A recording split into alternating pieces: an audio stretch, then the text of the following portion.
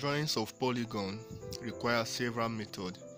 Before I proceed, I would like you to subscribe to my channel if this is your first time of visiting this channel, and I'll be taking you guys on the general method, which is the inscribe cycle. Today we'll be drawing a hexagon, a polygon with 6 sizes. Now these are the required steps. You first of all draw a horizontal line using a meter rule. Once you are through with that, you can engage your compass to any length. Then you draw a cycle.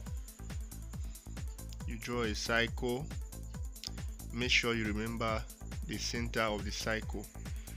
Once you draw a cycle, remember, don't alter the diameter or the radius of the compass. Using that same radius, you stand at the circumference, you cut an arc up and down. Exactly. You do that gently at the other side as well. That's the way of dividing your cycle. Cut an arc up and down.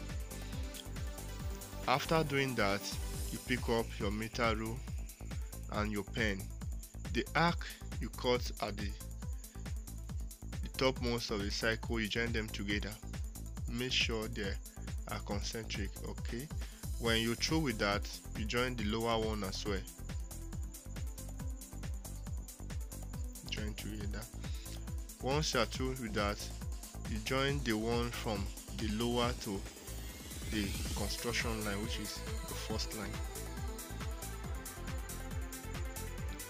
You make sure you do that to the other side.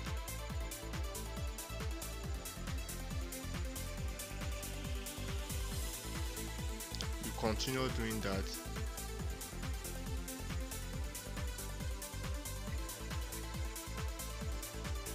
And the last one.